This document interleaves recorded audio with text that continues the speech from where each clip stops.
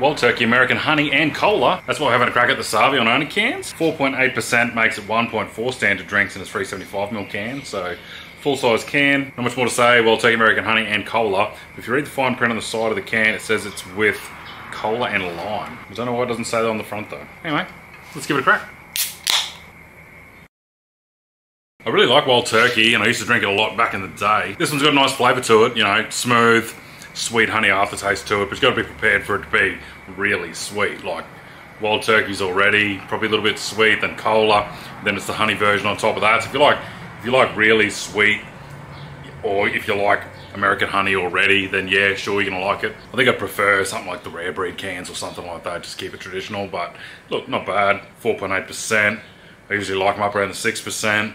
So, yeah, no, pretty looking can, decent flavour, a little bit too sweet for me, probably say an 8 out of 10. Still worth giving a crack. If you want a bit of a treat, you can probably get a 4-pack or something like that. That's probably what I'd recommend. If you try it, let me know what your thoughts were. Got any more suggestions, throw them in the comments.